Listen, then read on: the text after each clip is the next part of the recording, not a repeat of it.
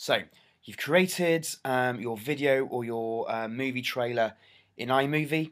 You've exported it or saved it to your camera roll. We now need to upload it onto Dropbox. So if you select the Dropbox app, and we've got all the folders here.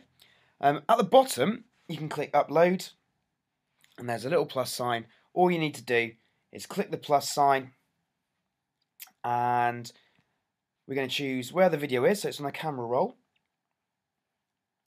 And then you can select the video you want to upload. Now at the moment, it's saving it into the Dropbox main folder. Now we don't want to save it there. So I'm going to click where it says Dropbox at the bottom. We're going to choose RS, Miss Wright, and we've already got a student in there called John B. We actually want to create a new folder with our own name. So I'm going to click Create Folder, type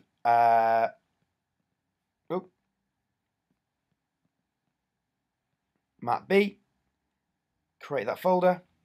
We're going to click Choose at the bottom, and there we have it. The file I want to upload is selected. Down here it says Matt B, so that's where it's going, and all I need to do is click Upload at the top there, and it will start to upload that file onto Dropbox.